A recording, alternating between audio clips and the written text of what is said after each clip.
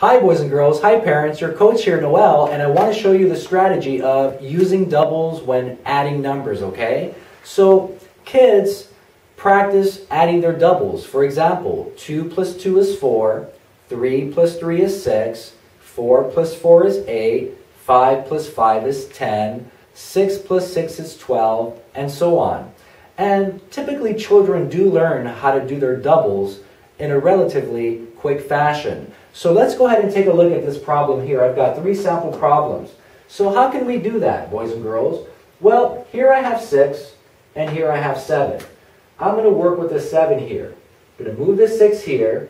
So 6 plus 6 plus 1, because 6 plus 1 is 7. Now I've got a double here, equals 6 plus 6 is 12, plus 1 more is 13. Let's take a look at the next one. Here I've got 7 plus 8. So I'm going to move this 7 over, plus, and I've got an 8 here, so I'm going to do 7 plus 1. We know that 7 plus 1 is 8. And now I've got this double here. 7 plus 7 is what? 14. Awesome. Plus 1 more? 15. Great. Now let's take a look at this next one here. Here I've got 8 plus 9, okay? So I'm going to move this 8 over, plus I've got a 9 here. I'm going to decompose that. So that's going to be 8 plus 1. 8 plus 1 is 9, okay? And now I've got a double here.